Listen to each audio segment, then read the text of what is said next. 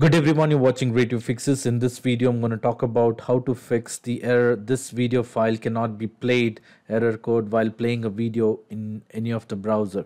You might have come across this error message whenever you're trying to play a video in any of the browser.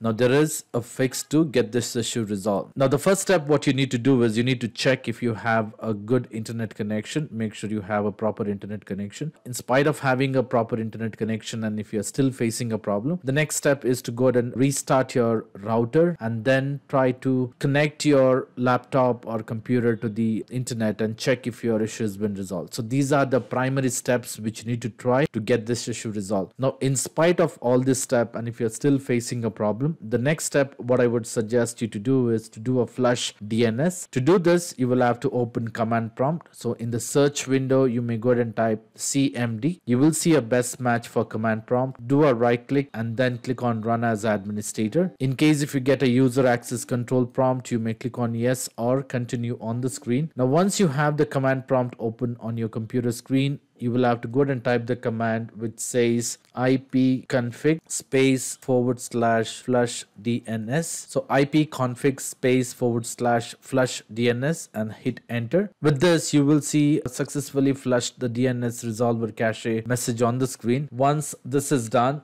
the next step is to go ahead and reset your WinSock settings. Now for that, you will have to go ahead and run the command net sh space winsock space reset and hit enter. Once you hit enter, you would see a message saying that successfully reset the WinSock catalog and you must restart your computer. So to complete this process, you will have to close the command prompt window and restart your computer and check if you are able to play video on the browser. Now in case if you are able to play the video, well and good, you don't have to. Now in spite of trying all this step, and if you're still facing a problem, the next step what I would suggest you to do is I would suggest you to go ahead and disable the hardware acceleration on your browser. Now if you're using Chrome, you will have to click on the three dotted lines at the top right corner and then click on settings. Once you're on the settings, on the left hand side, you will have to go ahead and click on system. Then on the right hand side, you will see an option which says use graphics acceleration when available. Make sure it is turned off. Close the browser and then reopen the browser and check if you are able to play video from the browser. So all this steps should fix a problem. So in spite of trying all this step, and if you're still facing a problem, I would suggest you to leave me a comment in the comment section so that I can come up with the possible solution. I hope this video was useful. In case if you like this video, please make sure to hit the like button